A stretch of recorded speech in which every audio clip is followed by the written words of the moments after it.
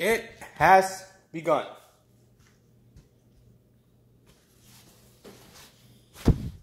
Sometimes we think we have it hard. The car didn't start. The tire's flat. You went to the mall, did not find that shirt you were looking for, and you're having a bad day. So you think you have it hard because you didn't find those are materialistic things. Well, guess what? That's nothing compared to the person that doesn't have a car and has to walk, ride a bike, or take the bus to work or school. Doesn't have a car, so he doesn't have to worry about a flat tire.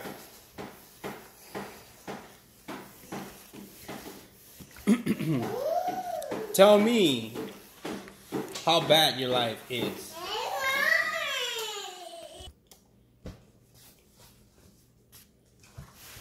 Imagine the person that doesn't have a car.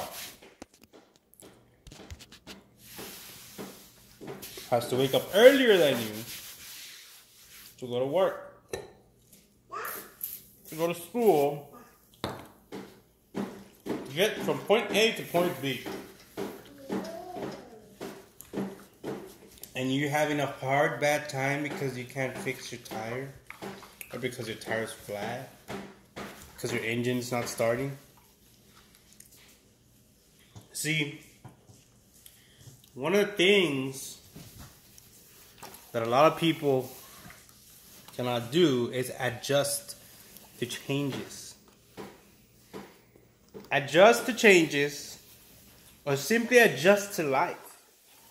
Sometimes you don't need to change. Sometimes you just got to adjust. Adjust to life to be successful. My car didn't start. Great. You have 2 legs. You can walk to work, or you can run, or you can take a bike, or you can take the bus. Not everyone wakes up with their 5 senses. That's what I always say. Be happy that today you wake up, are able to see, hear, listen. No. Wake up today and thank God, because not everyone wakes up with their 5 senses. Be thankful today that you can see, you can hear, you can feel, you can smell, and you can taste. You can taste how good is life. Be thankful for that. Every time someone, every day, is having a hard time for things that actually are hard. Imagine waking up and not having your parents. That's hard.